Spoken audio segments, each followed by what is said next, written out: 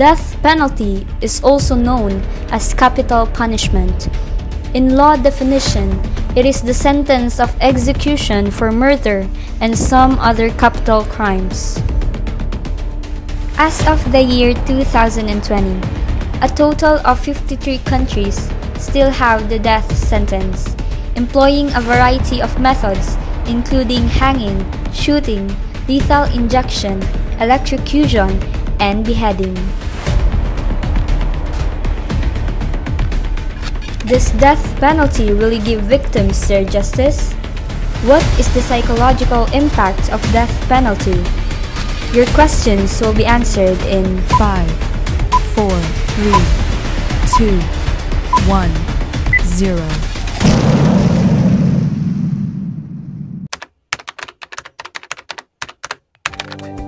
According to recent journal articles, death penalty adversely affects both families of murder victims and families of the accused. Psychologist Dr. Robert T. Mueller reports that psychological studies have found that the death penalty produces negative effects on families and friends of murder victims. Lula Redmond, a Florida therapist who works with family members of murder victims, said, "More often than not, families of murder victims do not experience the relief they expected to feel at the execution. Taking a life doesn't fill that void, but it's generally not until after the execution that families realize this." According to the study of Michael Osofsky, the psychological experience of security officers who work with executions. During 2001, 50 interviews were conducted of security officers who either work on death row or are a part of the execution process in Louisiana. The reported results are primarily descriptive due to their desire to understand the execution process and psychological impacts of carrying out the death penalty. The security officers stress their professionalism. In their efforts to adjust and function successfully, they struggle internally. According to Madrid and Company in 2001, that sentence to the offender can bring guilt to the victim, further sorrow, and conflict within affected families. Victims of incestuous rape rarely seek the death of their offender, but simply desire the cessation of abuse, re-establishment of safety, and rehabilitation of their family member. A common argument for the death penalty is that it brings closure to the victims and their loved ones. Indeed, research shows that some families do experience relief or peace upon the imposition of death penalty on their offenders. Yet, in significant number of cases, the death penalty did not bring healing or closure to the offended, according to Vollum and Longmire 2007.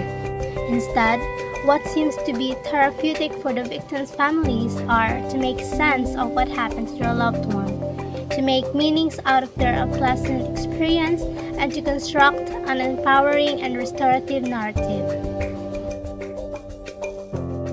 One of the four main arguments expressed in the debates of the Constitutional Commission is that the capital punishment traumatizes not only the prisoner but also his family.